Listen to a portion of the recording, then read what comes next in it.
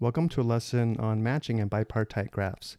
Recall that a graph is bipartite if the vertices can be divided into two sets A and B, with no two vertices in A adjacent and no two vertices in B adjacent. The vertices in A can be adjacent to some or all of the vertices in B.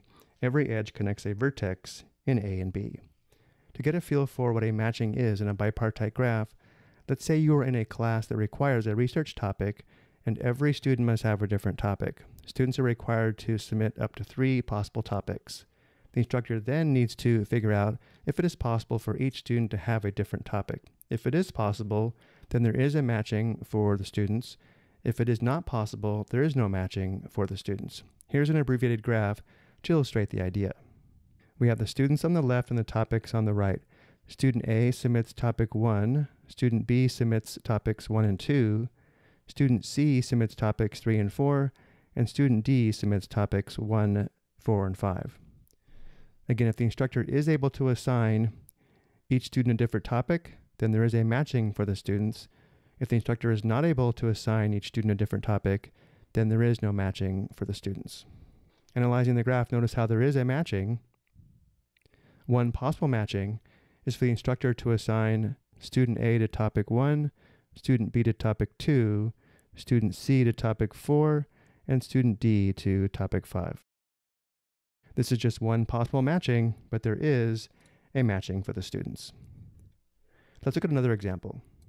Here, student A submits topics 1 and 4, student B submits topics 1 and 2, student C submits topics 1, 2, 3, and 5.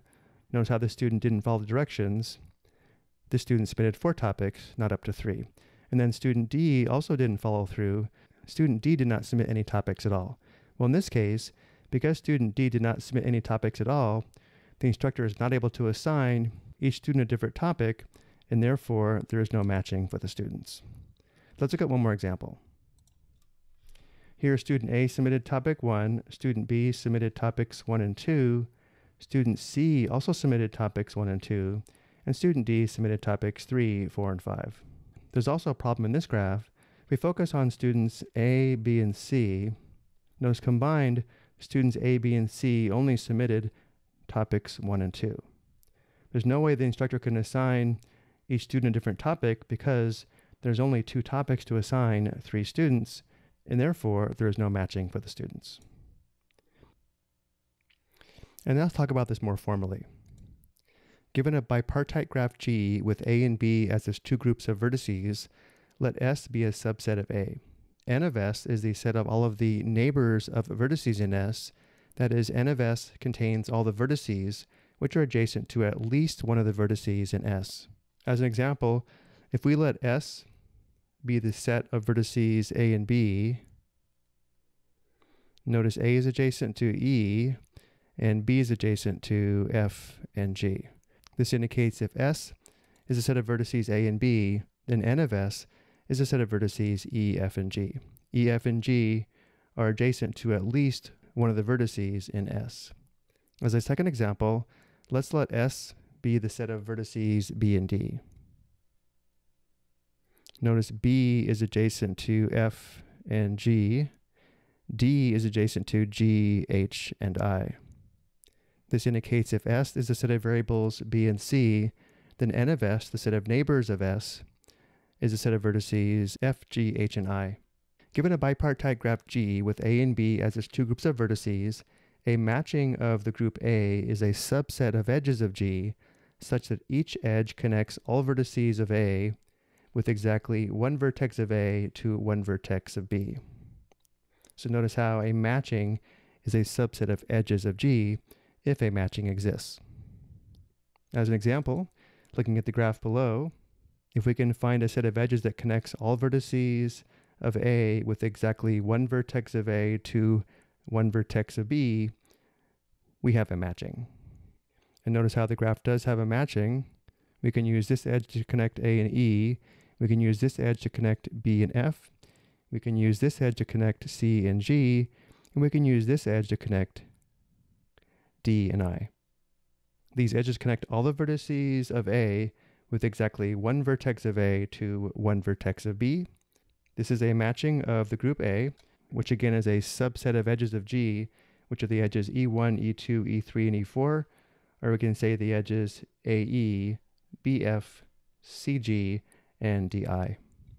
And now let's talk about Hall's marriage theorem, which will help us determine whether a graph has a matching of A or does not have a matching of A.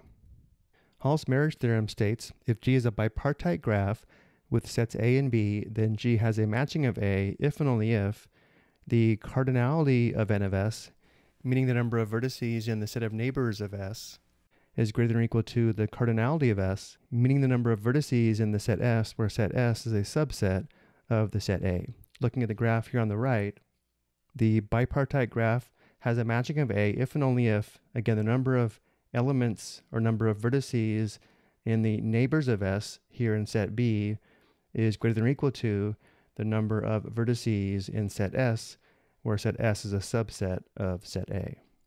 Let's look at a couple of examples of this theorem.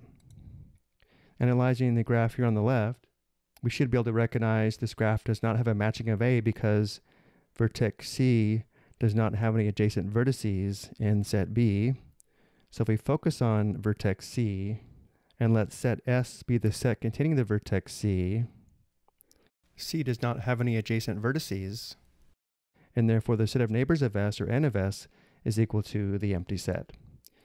Well, if S is equal to the set with the vertex C, the cardinality of S is 1, and since n of S is equal to the empty set, the cardinality of n of S is equal to 0. Notice in this case, the cardinality of n of S is not greater than or equal to the cardinality of S, indicating the graph does not have a matching of A. As a second example, if we let S contain the vertices A and C, A is adjacent to vertex E, C is not adjacent to any vertices in set B. So if S is equal to the set of vertices A and C, then n of S is equal to the set with the vertex E. The cardinality of S is 2, the cardinality of n of S is 1. 1 is not greater than or equal to 2, which is why we don't have a matching of A. Let's look at one more graph. Analyzing this graph, let's let S be the set of vertices A, B, and C. Notice A is adjacent to vertex E, B is adjacent to E and F, and C is adjacent to E. In this case, if we let S equal the set of vertices A, B, and C, the neighborhood of S, or n of S, is equal to the set of vertices E and F. The cardinality of S is 3. The cardinality of n of S is 2. Once again, notice 2 is not greater than or equal to 3, which by Hall's marriage theorem states the graph does not have a matching of A. I hope you found this helpful.